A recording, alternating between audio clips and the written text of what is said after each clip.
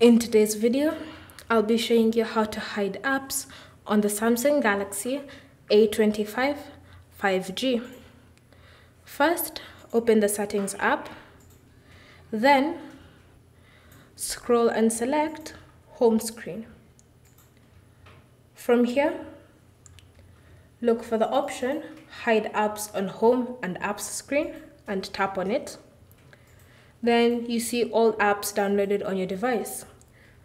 To hide an app, just tap on the button next to it to select it, and you should see a section forming at the top labeled Hidden Apps. So the more apps you add, the more apps will be added to that section.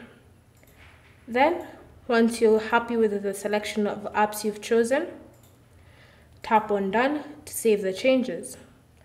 So now, when you go to the home screen and to the app screen, you can no longer find those apps even in their folders.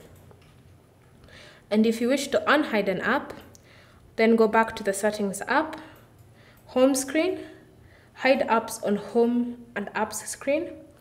Then, in the Hidden Apps section, tap on the minus button on the icon of that specific app. So, tap on this minus button to remove it from the section, and you should notice that the apps are being removed from the Hidden Apps section. So you can do that, and then you should notice the section has deleted itself or hidden itself once you removed all the apps, and then tap on Done to save and apply the changes. So now when you go back to your home screen and to your apps screen, you should notice all the apps have returned. Thank you for watching. If you have any questions or comments, leave them down below and we'll get back to you.